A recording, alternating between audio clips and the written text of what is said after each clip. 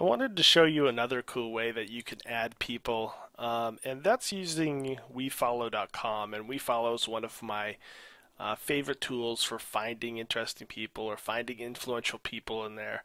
And so if you go to WeFollow, you can enter yourself.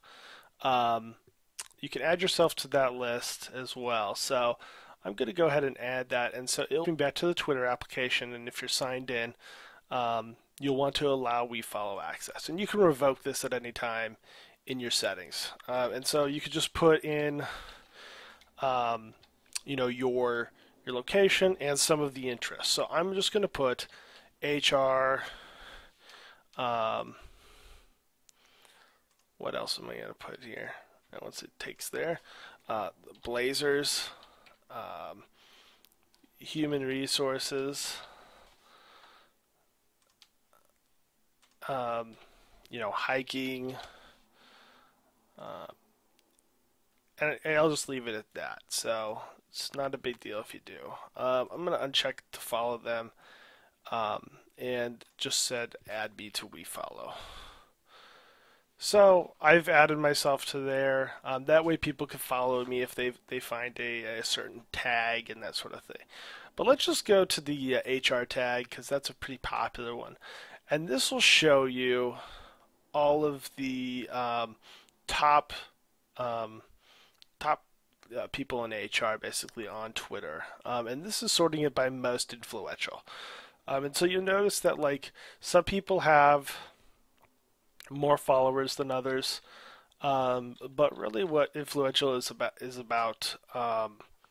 about being relevant to the space. So you can sort it different ways as far as who has the most followers, who's most influential, and you could just start following people from that. So if you want to, for example, uh, add add HR bartender, you could go ahead and just add her there, just like so. And you can see what other tags um, she's under as well. So, and you can see like Lori Rudiman, who was at Punk Rock HR before. She's very influential as well. So, adding her might be a good idea, so that you can see what they're doing and that sort of thing. And so you can kind of go through this as kind of a list to sort out who's the top people talking about a particular topic. Another good one to check out if you're recruiting is to look at you know the recruiting one, and you'll see a lot of people on there. Um, some of them have a lot of followers, so recruiters are generally pretty outgoing people, so you'll see a lot of these people um, you know being being available, and then you'll get some crossover. Like for example, on this one, um, it has Bruce Feldman, who talks about college recruiting for football. So it's not completely perfect, but it gives you a good idea as far as like who's talking about what, and who's influential on Twitter and who to follow.